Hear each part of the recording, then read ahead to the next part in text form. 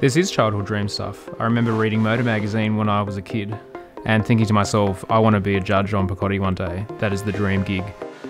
Yeah, I do pinch myself every day. Performance Car of the Year is really, the essence of what motor is all about. Really good cars on really good roads. You just get giddy thinking about it. There's no base models, there's no steel wheels. It's all about performance. It is the greatest cars that are on sale in Australia this year.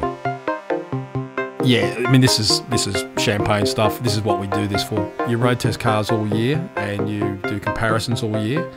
And at the end of the day you say, well, these are the cars that represent the best performance car in the country.